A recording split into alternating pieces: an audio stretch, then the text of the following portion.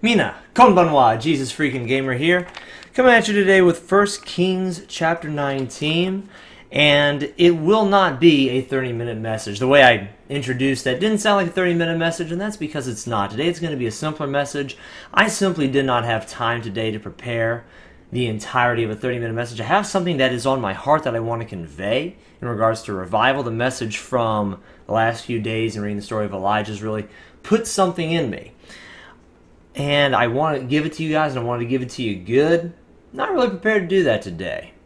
And for the full honesty to come out, it's because after I spent time with the Lord and thought about the topic, I was like, well, let me play a little bit of Dark Souls. And yeah, that took up the rest of the day. So here I am at the end of the day, getting ready to go to bed, and I'm tired, and I'm not really mentally like in a place where I can put together a full sermon of good quality.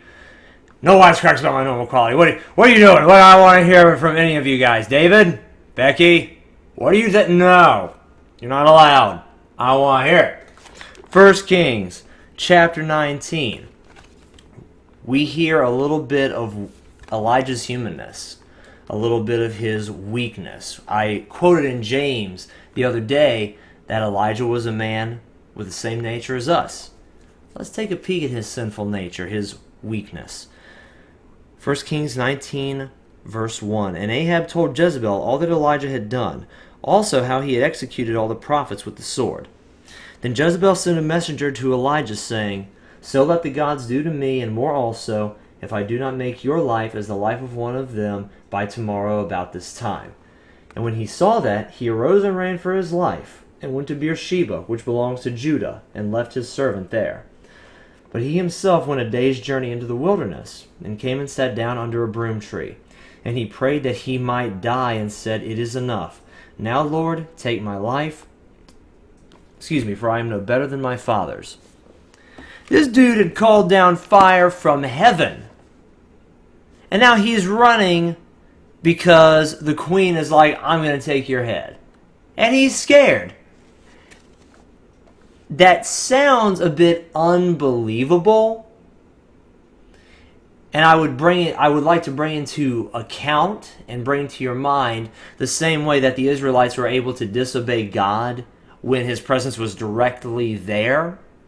Elijah felt very real fear and ran for his life, even though he had directly been used by God in a display of great power.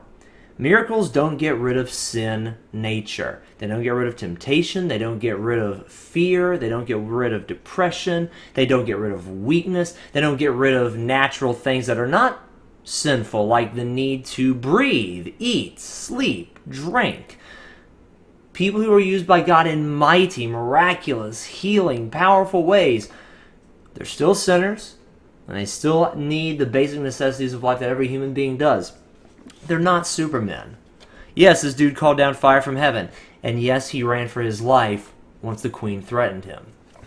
And I think I could make a very good case for Jezebel probably had a very strong spirit of intimidation and fear. She seemed to be the one who ran the show. In fact, Jezebel is a name in infamy because of how bad a queen she was and how evil a woman she was.